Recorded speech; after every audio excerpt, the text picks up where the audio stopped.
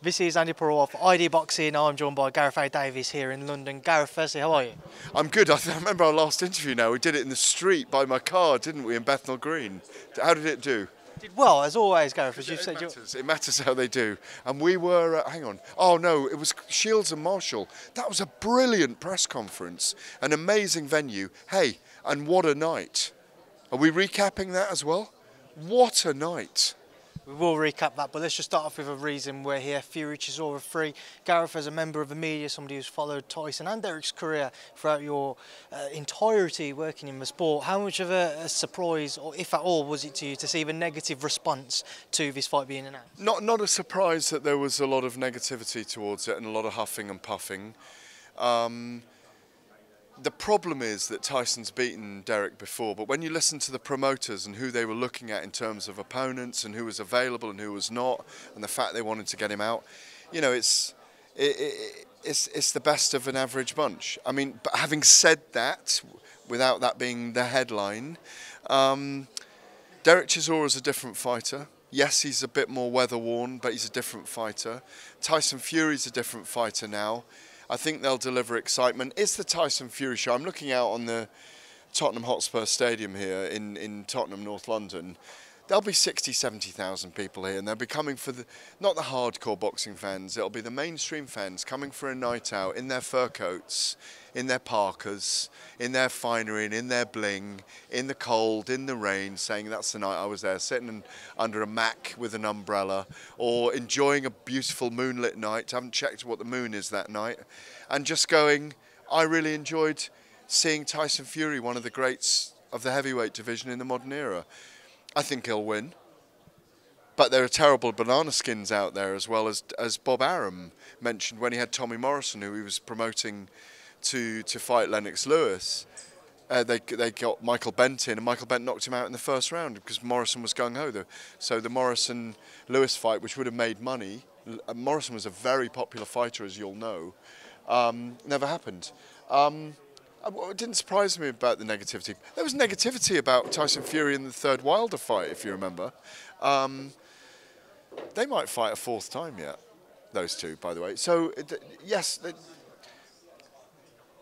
they wanted Usyk, Alexander Usyk. Usyk didn't want it. They wanted Joshua, clearly wanted the Joshua fight, but his management team and I think Matchroom eased him out facing, as I've said to you before, and because they said to Joshua, it's not the right fight for you, this is an end game fight. You can elongate your career and we need to build you again after 2 losses.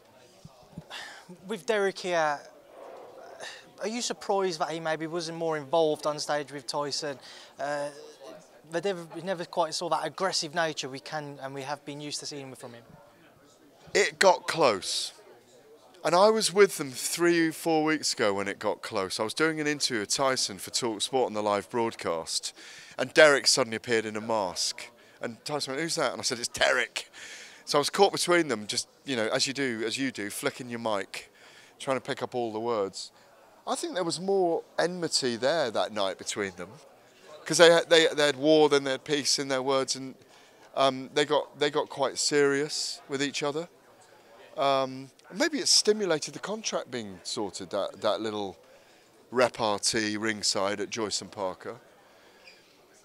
I was there in Munich. I was there in Munich on the night where Derek fought 12 really tough rounds with Vitaly Klitschko, and his chair squeaked back at the press conference when David Hay was at the back of the room giving him jip. And you always wonder at that moment with Derek whether his chair's going to squeak back and he's off and he's lost it, because he can lose it. I even thought he might lose it with Frank Warren today. There was a moment, wasn't there? You're watching these things. There's a lot of security here. He's a mature fighter. Tyson Fury kind of revealed he's getting around about 2 million. Doesn't want to scupper it. And he might be on Tyson Fury's undercard then against Alexander Usyk. It's not the old pals act, but if Chisora can unseat or dethrone Tyson Fury, he'll do it, because he'll get 15 million for the rematch, and I guarantee you there's a rematch clause. Has anyone asked? I asked Derek, and then he said that he's been gagged by Frank, so he can't speak about it. Yeah, well, we'll see. They'd be silly not to have a rematch clause, because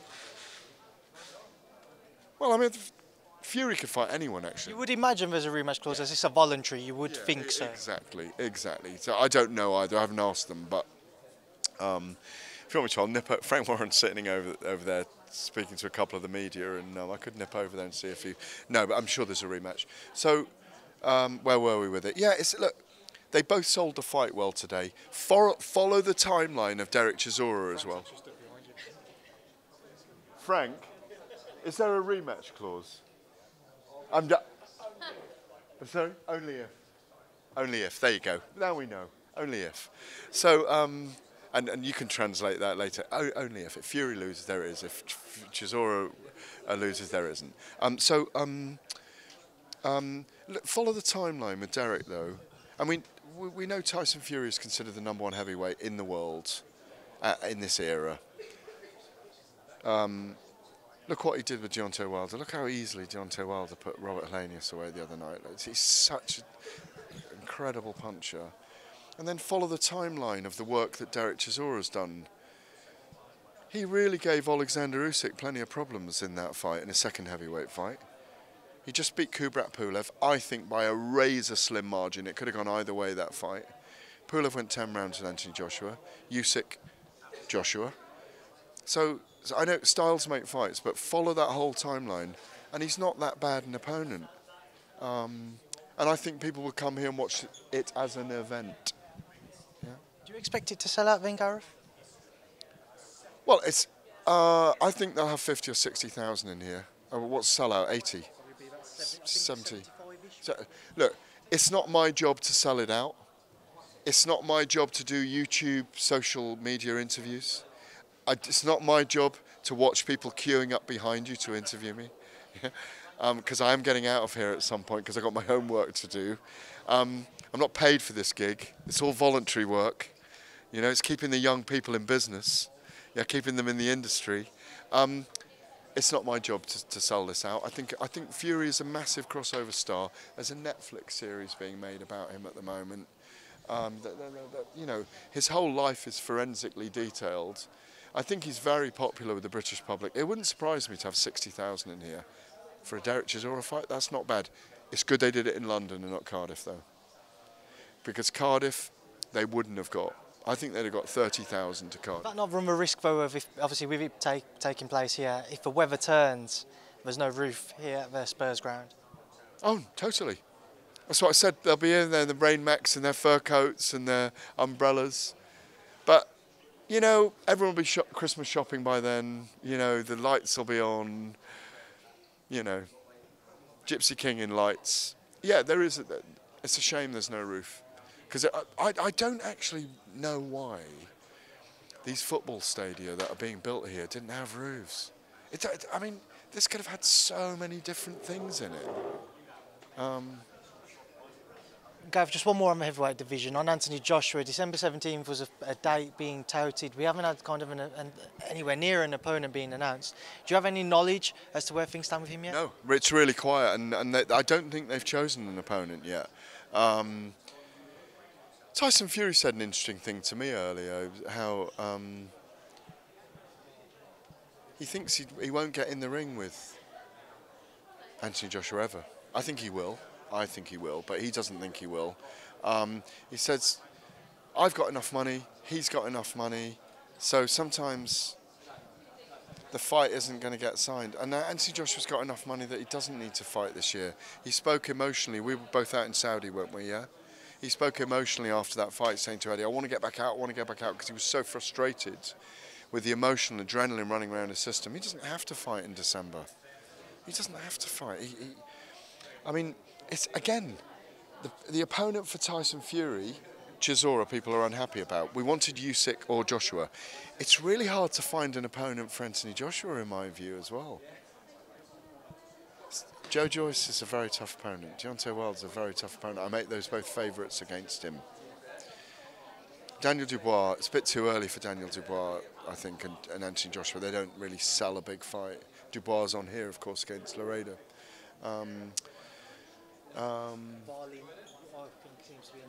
Who? Oh yeah, Otto Wallin. Yeah, fine. He gave Tyson Fury a good test, so he's a good opponent.